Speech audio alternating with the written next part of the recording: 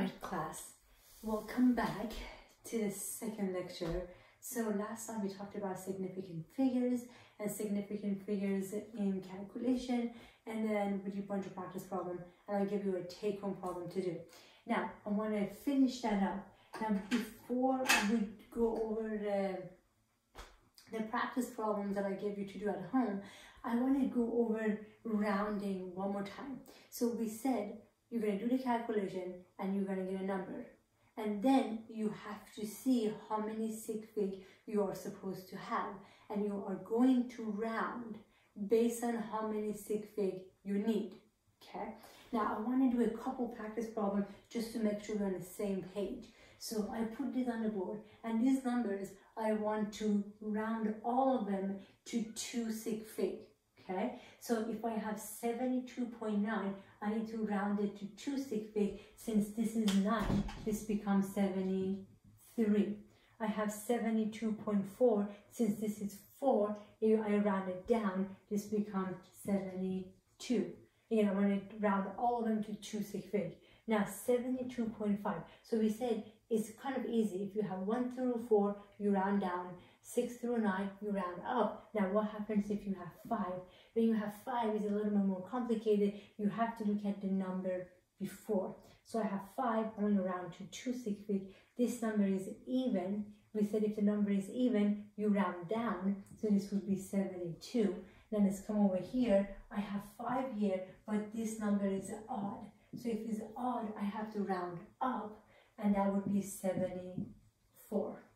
So far, so good. Okay, so this is how you will round it. There was some confusion. We're just going to make sure we're on the same page. For 5, if you have a 5, you look at the number before. If it's even, you round down. If that number is odd, you round up.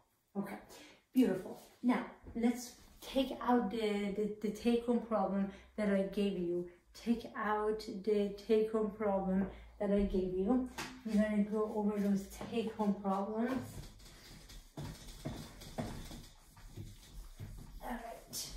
So the take-home problems that I gave you, I'm going to put it on the board here. So hopefully this helped clarify about 5. What do you do when you have 5?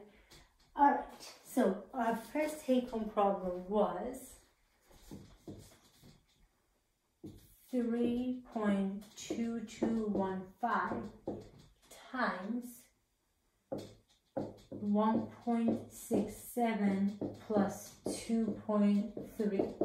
I'm going to ask you to do the calculation and then tell me the final answer with the correct number of significant figures. You ready to do this? Okay. Now the first thing you do parentheses.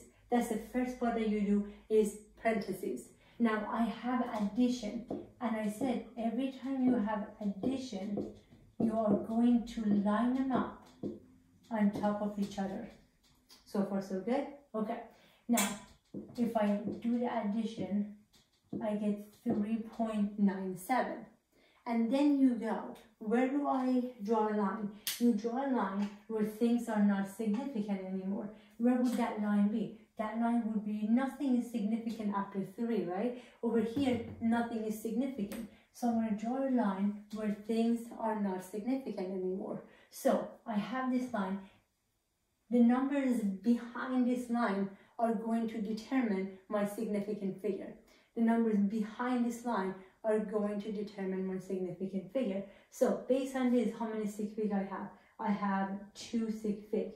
So based on this, I have 2 sig fig. Now, we said we are not going to round, because if you round right now, then you always end up rounding more up than you are rounding down, and it's not good, because if you keep rounding, our final answer is going to be off. So we don't round until the very end. So now what am I going to do? Now what I'm going to do, I'm going to multiply 3.2215 by 3.97. Again, we do not round until the end. We do not round until the end. Now, if I do that, what my calculator is going to give me is 12.789355. Now we are going to round. Okay, now this is multiplication. I have to go with the lowest number of significant figure. How many sig fig is this one? Yes, 1, 2, 3, 4, 5, 6 fig is this one. Now this one, even though I didn't round it, I have to keep in mind that this one is only supposed to have 2 sig fig, right?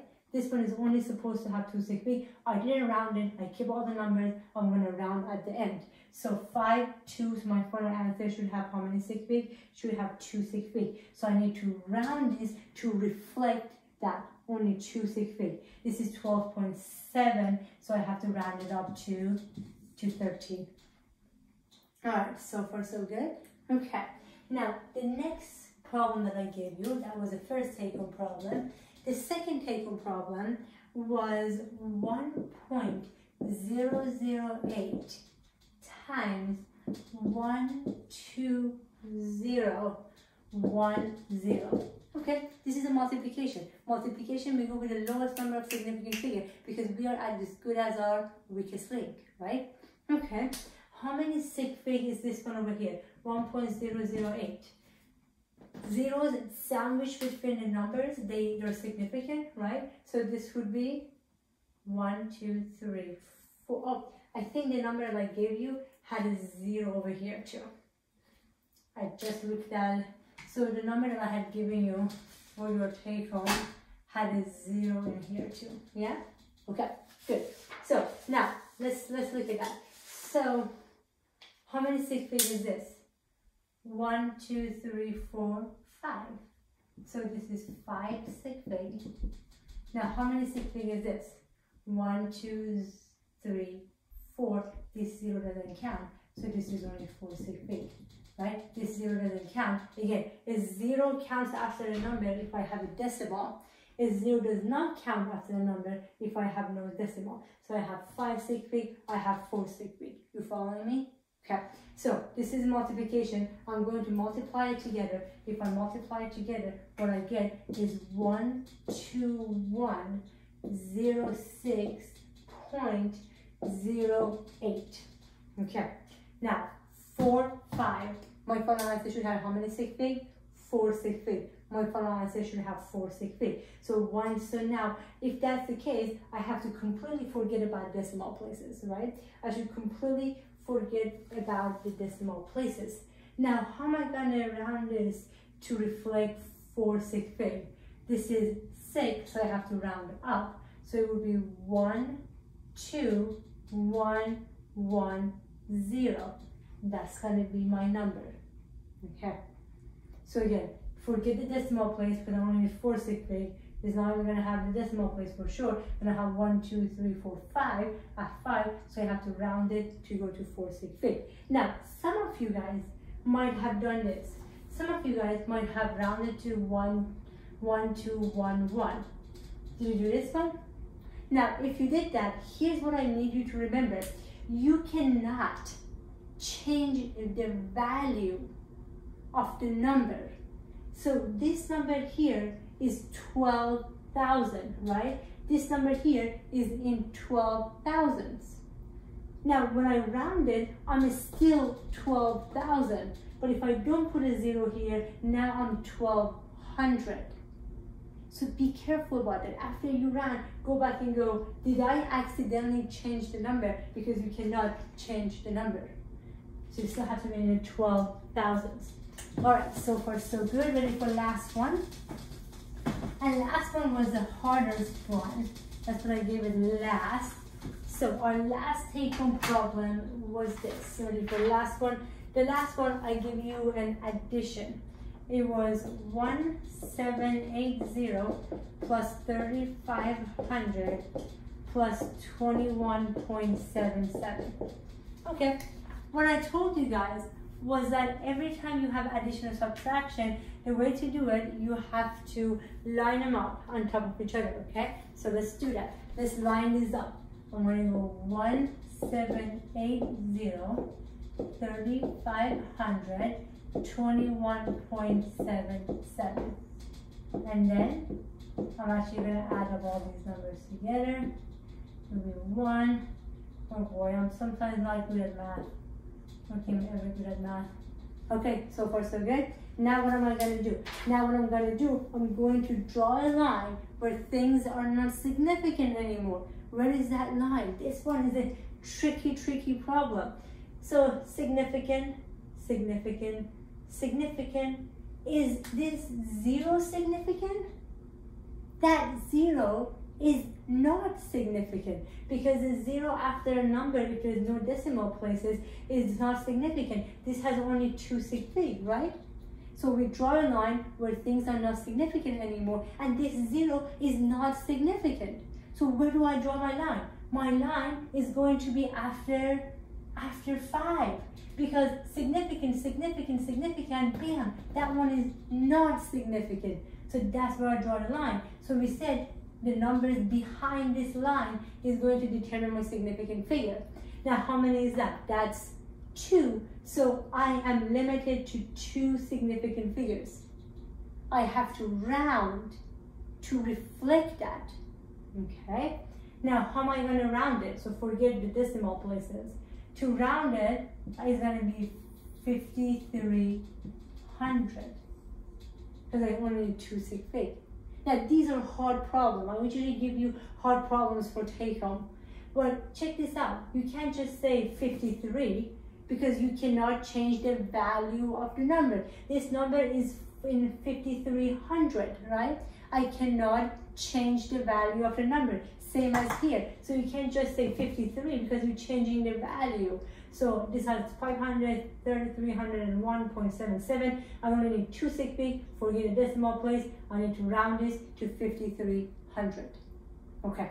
All right. Beautiful. Beautiful. So these take-home problems were hard. If you know them, you're in a really good shape.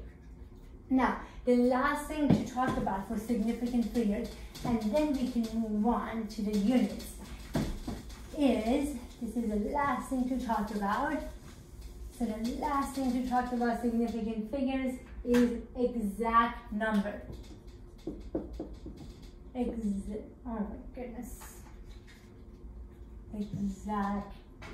So it's not easy to write on the board. Exact number. And you have exact number when you do counting or when we have conversion factor. Now we'll tell you what exact number is. Okay. Now, exact number, they do not count when we are considering significant figure. So exact number, we don't count them when we're considering significant figure. Okay. Now, counting and conversion factor are exact number. Basically, they don't have significant figures. I have 27 students. How many sig fig is that? Doesn't have sig fig because I'm counting. I can't have 27.2 students, can I? No, I have to count everyone as one. So when I do that, I know that does not have a significant figure. So to have 27 students doesn't have a significant figure. Also, conversion factor. 1 inch is 2.54 centimeter. That does not have a significant figure. That's just a conversion factor. It's nothing that you measured. It's a significant, it's a conversion factor that is given to you. So they do not count when we're considering what our sig fig is. Again, we're gonna do, from now on, every problem we do is gonna have significant figures. So we'll get more practice problem with this as we move on.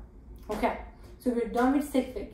Now, what we started last time, we said that as a scientist, we measure things all the time.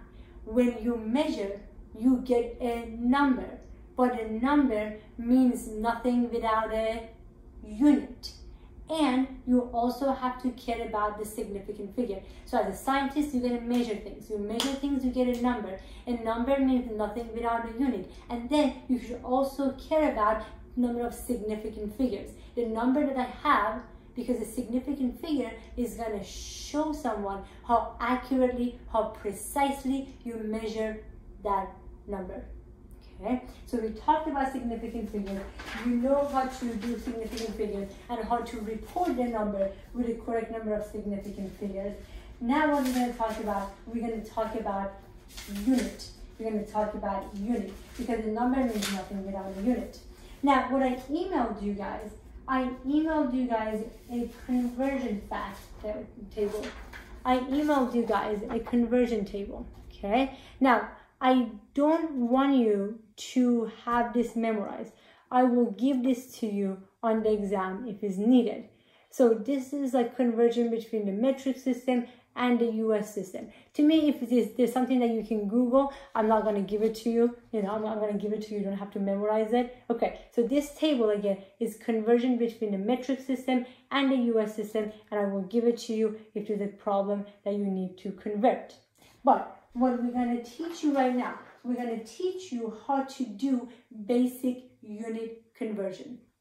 Okay, now we're going to teach you how to do a basic unit conversion, because you're going to do measurement, you're going to get a number, you're going to figure out the significant figure for that number, and then the unit. What if you need to convert it to different unit between metric system and between the US system? Okay, let's do this. So we're going to do basic unit conversion. And the way I'm going to do it, I'm just going to start doing practice problem and then show you that way. Alright, so basic unit conversion. The first one we're going to do, we are going to convert 48.3 inches to feet. IN is abbreviation for inches, FT abbreviation for feet. Okay, so 48.3 inches to feet. I'm actually converting between the US system. Now here's what I want you to learn from this class. If you learn nothing from me, learn how to cancel out. So if you learn nothing from me, learn how to cancel out, and you're going to be set in life. Not in life, probably. So 48.3 inches. I'm going to write it down. This is what's given to me. Do I want inches? I do not want inches. If I don't want inches, inches is going to go down here. What do I want? I want feet. That's going to go on top. Because to cancel things out, they have to be on the opposite side.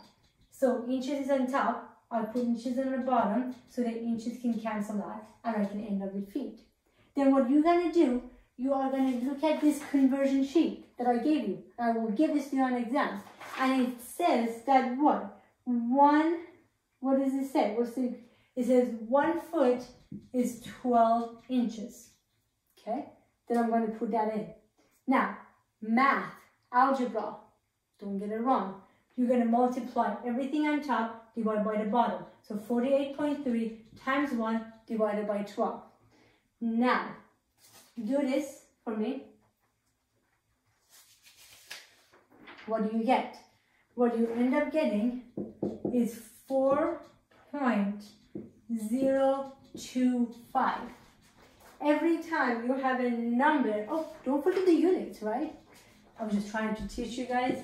Now we have to also care about significant figures, don't we? Yes, we do.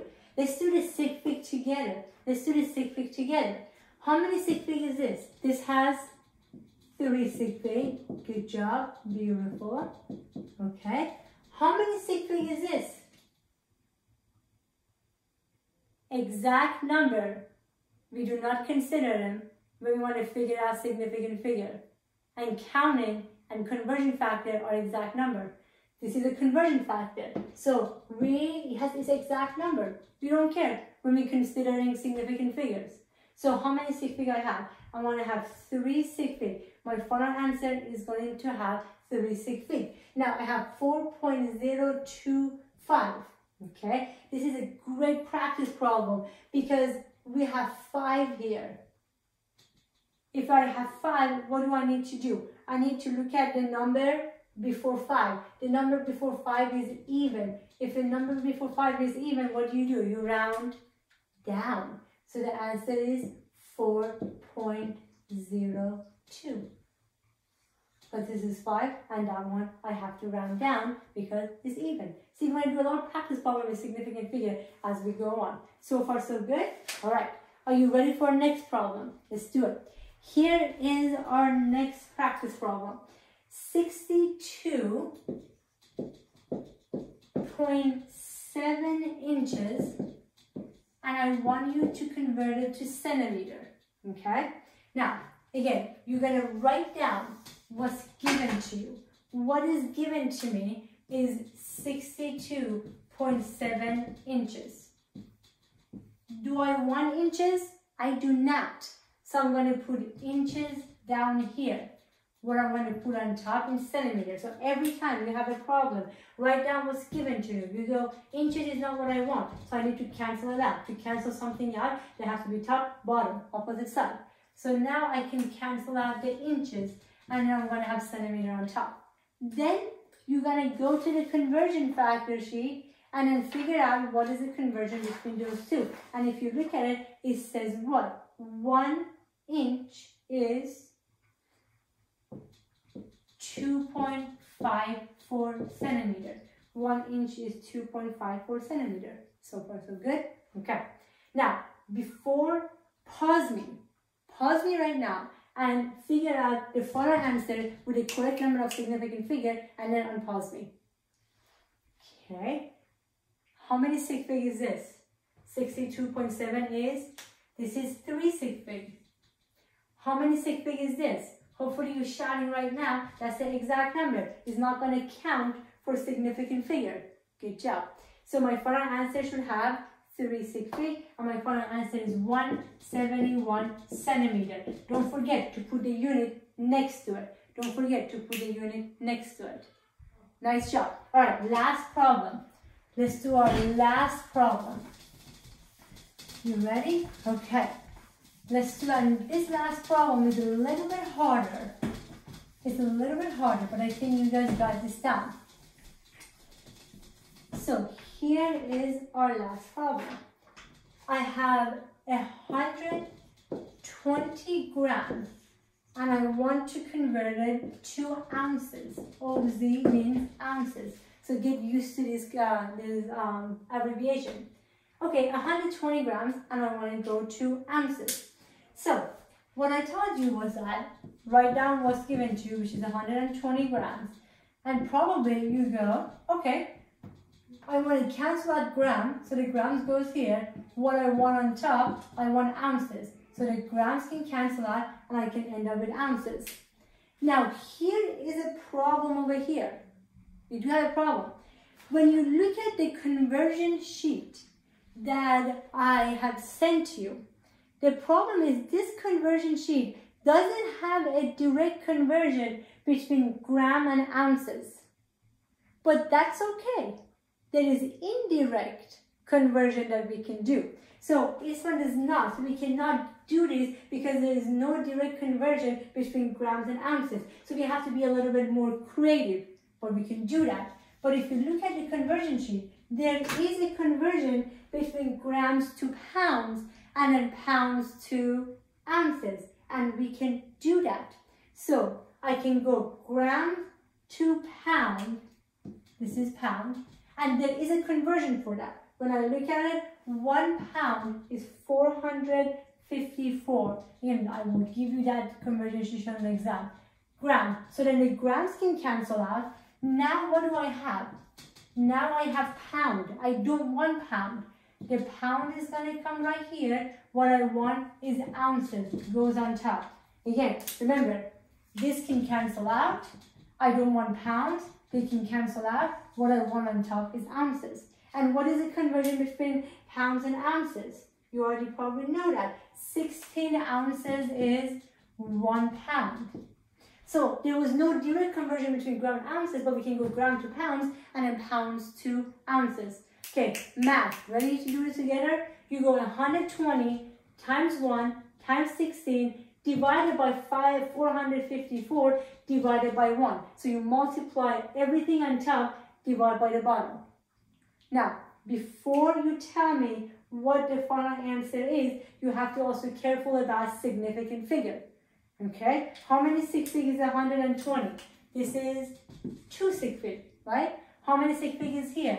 It's conversion, exact number. We're not going to count it. This one is same here. So my final answer should have 2 sig fig, and what I got was 4.2 ounces as my final answer. So far, so good? Okay, so this is a basic conversion. This is a basic conversion. And I will give you the conversion table so you can easily do this. Really nice job. So next time, I'm not going to give you a take-home problem because I'm not quite done with this part yet. Now, next time what we're going to do, we are going to go over between the metric to metric conversion. And I'm going to go over that. Okay, I will see you guys next time.